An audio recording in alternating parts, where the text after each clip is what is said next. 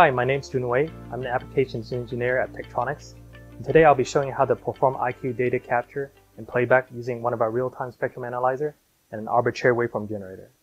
On the top here we have the RSA518A, which has a 40 MHz of instantaneous bandwidth, a frequency range that goes from 9 kHz to 18 GHz, and can stream and record gapless IQ data.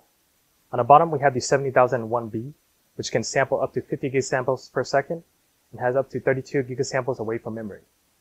And I'm also using a software called Source Express, which allows me to control this unit remotely from my laptop.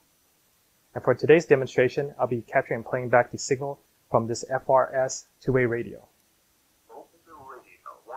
Let's get started.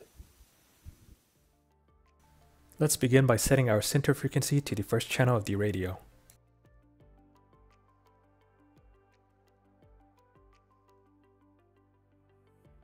Since the signal is narrowband, we can change the span to 100 kHz.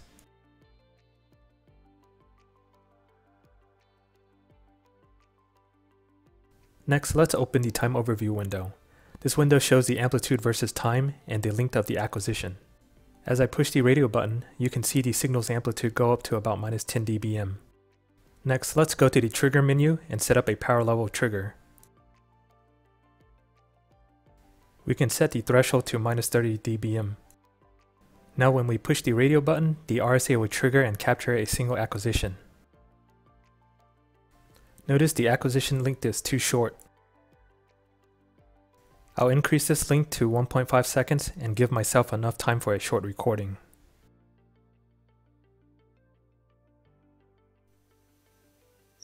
Testing.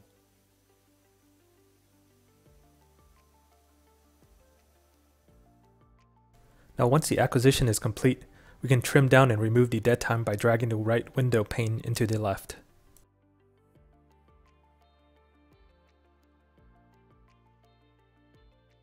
We can now save this acquisition, which contains the I and Q data, as a .tiq file. Select Analysis Length Only and Current Acquisition. Now that we have the I and Q file, we can move over to the arbitrary waveform generator. Here is the Source Express software. This software allows you to go into different virtual sessions for all of our A2G models and create waveforms offline for that particular model. At the moment, we are currently connected to the unit via local IP. As you can see, it's currently set to active. Now to load our I and Q data for playback, we go to the Capture Playback tab on the top. Here we can specify a carrier frequency and load the I and Q file.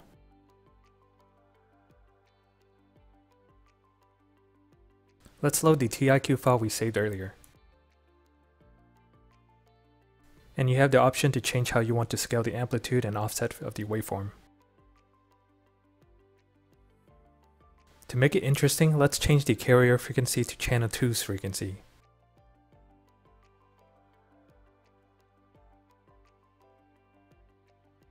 Let's go to the compile settings and select compile and assign to the unit's output channel. And click compile. This will take several minutes to compile for this 1 second long playback. We can fast forward and skip to the completion.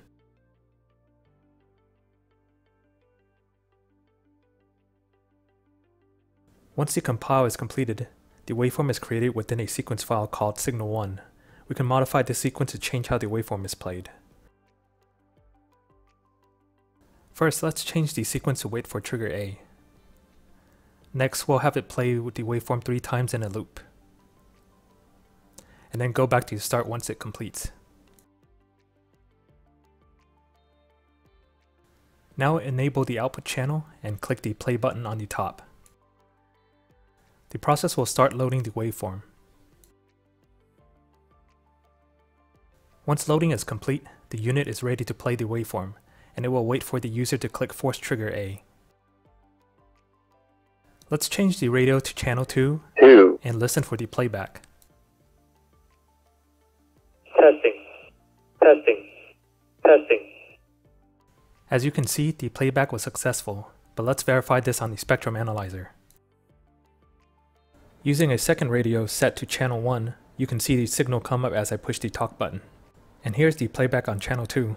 Testing, testing. Testing. Testing. Now let's see that again, but with max hold off enabled.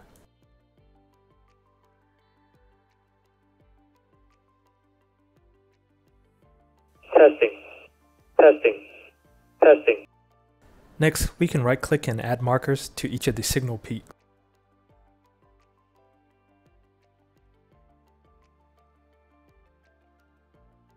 Here you can see the frequency on channel 1 and 2.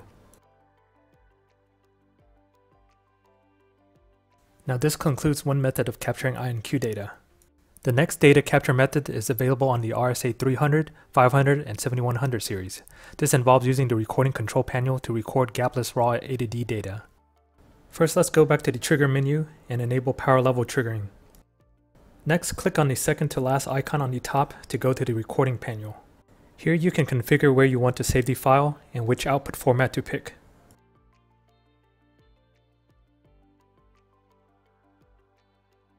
On this tab, you can configure how to start the recording and how long to record. For this demo, I want to record on trigger and set the recording length to 2 seconds. The status on the bottom shows you how much disk space is needed for the length of recording. Now I can begin recording. Testing.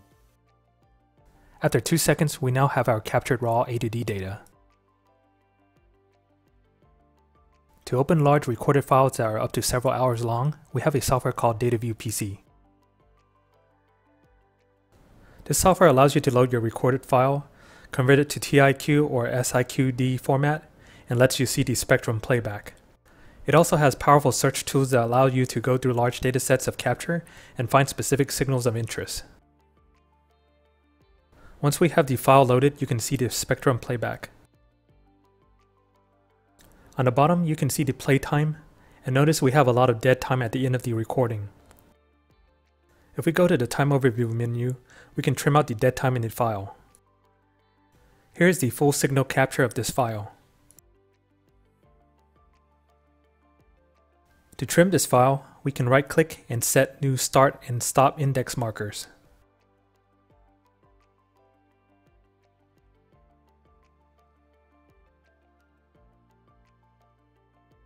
On the bottom, you can now see the new start and stop index.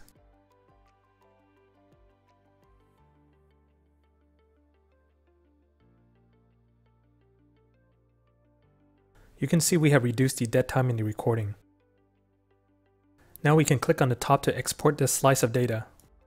To play this back on the arbitrary waveform generator, we want to save this as a TIQ file.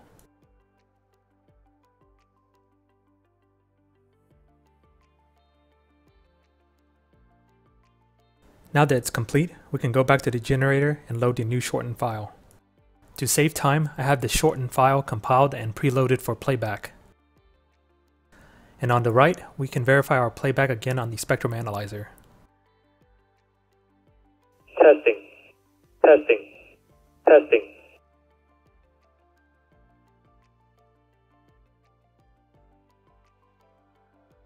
Testing. Testing. Testing. As you can see, this method also works for playback. To conclude this demo, you can use any of our real-time spectrum analyzers and arbitrary waveform generators to perform IQ data capture and playback. Hope you enjoyed this demo. Thank you for watching.